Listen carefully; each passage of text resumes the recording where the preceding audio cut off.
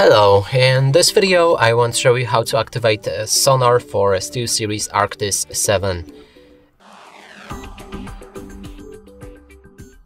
And to do this, we'll need to click on the settings on the bottom of a GG app. You can find this app on the Steelseries website. Now in the general, you can find the Sonar. Make sure that it's on. It might take some time to turn on.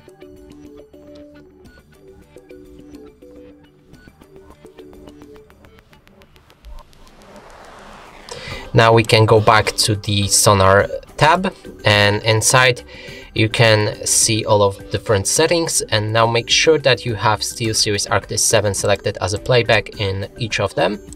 And from here, only thing to do is to move to your sound settings on a PC and select the output device as a Steelseries Sonar Gaming or Media, and that's basically all of the options you get. And that's it for this video. Hope you like it. Please consider subscribing to our channel, leave a like and a comment below.